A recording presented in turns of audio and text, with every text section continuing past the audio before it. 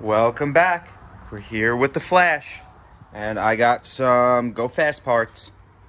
All right, guys, so I got some Go Fast parts, or actually a Go Fast part, which I have to put on the car. So, as I explained in my last video, this is a 6674, okay? And it only produces about 660 pounds a minute of air.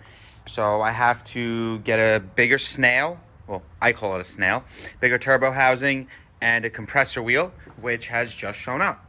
So this is a 75 mil compressor wheel, and it is freaking huge.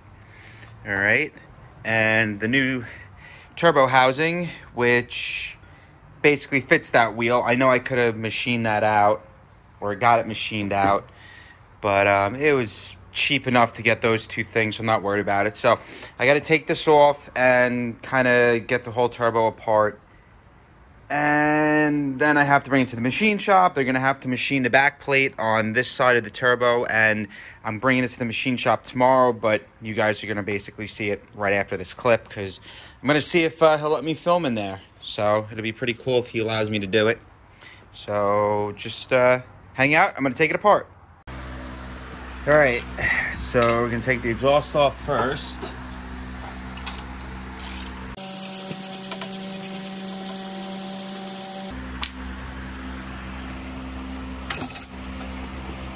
Just kind of move that out of the way.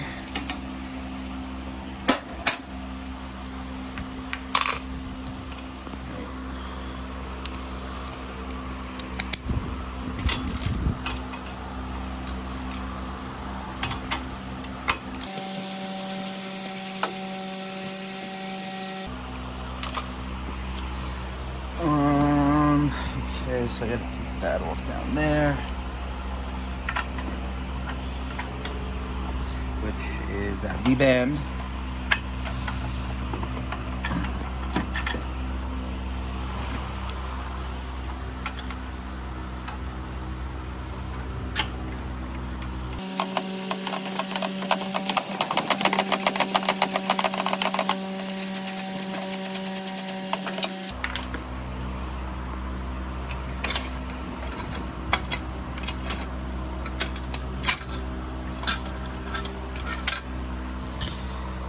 All right, take off the vacuum line.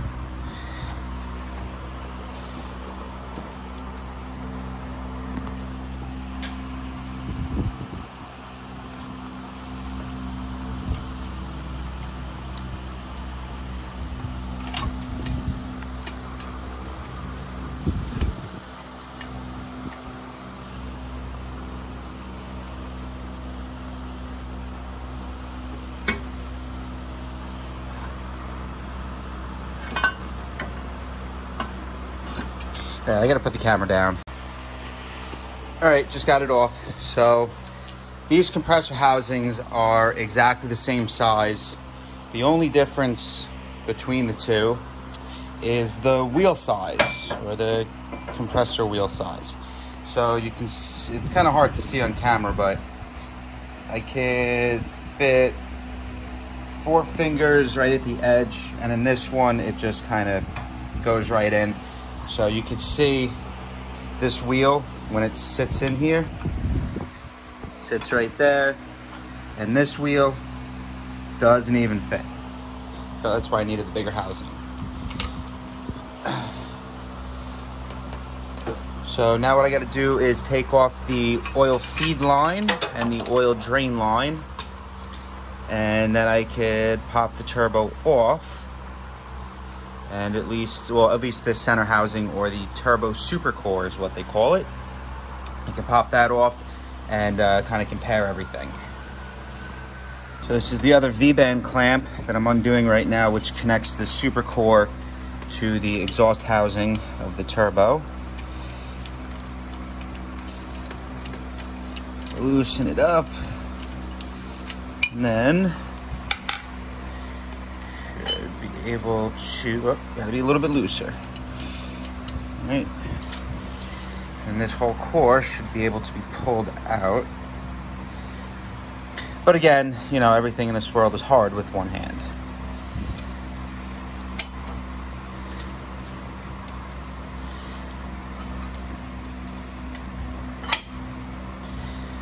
All right. Here's Z-Core. Give me 1 second, I gotta put the camera down. All right, turbo's out. So here's the turbo. All right. So this wheel is 66 millimeters across. This wheel is 75 millimeters across. So this one's only able to produce 66 pounds of air a minute. This is able to produce 105 pounds a minute. So that'll give me 1,000 horsepower turbo, maybe a little bit more if I run some nitrous or methanol or something like that.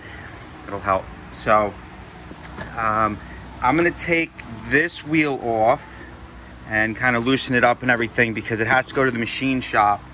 The turbo right here, you can see how actual thick this is, maybe like just say 1/8 of an inch, and it has to sit inside this plate. So you can see it has to sit in this plate. So the only thing that needs to be done is this back plate just needs to be opened up a little bit more, not deeper but wider. That way this can sit in there. It doesn't need to be open that much. You could probably see right here, I don't know how it's going to show, but you can see right in here it only goes down 1/8 of an inch. Not even, it's like a 1/16 that goes in the back plate. I just have to open it up wider. So my local machine shop, hopefully he can put it on a jig and just kind of scrape away at the edge of that to open it up a little bit more. So I'm going to take this apart. Give me a second. All right, so in most turbos, I'm already aware of this, but on most turbos, the locking nut is actually opposite threads. So it's not righty-tighty, lefty-loosey. It's lefty-tighty, righty-loosey. So my safest bet is just use an impact gun and act like I'm tightening it, just so you guys can understand, and then hold this side with my 12-point wrench.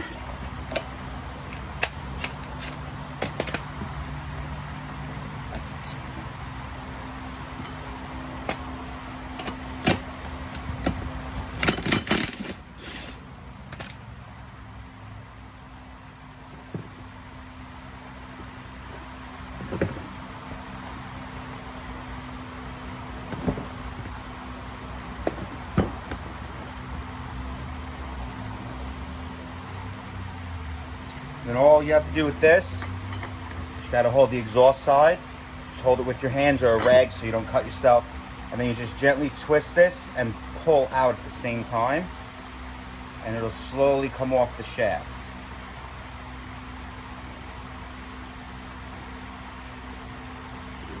You want to be very gentle. All right, so right here, this is the lip, the edge that I was talking about. This edge, nothing else, just this edge has to be opened up more. So as you can see, it's a very, let me see if I can get, okay. It's a very tiny edge, but when I show you the difference in the two wheels, this is the wheel that's going on. This is the wheel that just came off, okay? So you can see, maybe if I flip it over to the back side, you can see that there is definitely a difference in size. Obviously, I'm going to compare the two like this. Let's get the holes lined up in the middle. Yeah, I can't do that.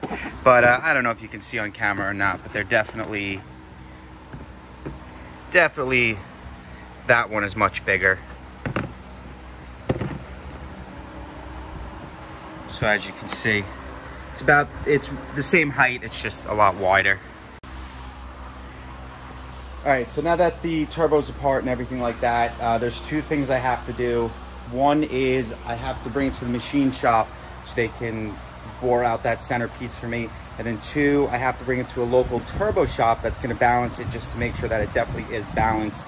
And then I'm gonna put it back in. So the video basically is gonna go from here to there. I'm gonna see if they'll let me film in there. If they are, awesome. So I'll get you guys some good content, all right? So hang around. Hey, what's going on, guys? It is Race Car Richie here. This video is gonna be a little bit too long to put the machine shop filming into it. So what I'm gonna do is I'm gonna make a part 2 for the machine shop only video, where I bring the turbo over to the machine shop and we can go ahead and film over there showing how it's done and everything like that. So make sure you watch part 2 of this video. It's going to be coming out on Tuesday. I'm going to try to do it for tomorrow night, but depending on how fast the machine shop can actually get the job done, it's going to be coming out Tuesday. So thanks again for watching. Make sure you subscribe, like, and comment down below. Peace.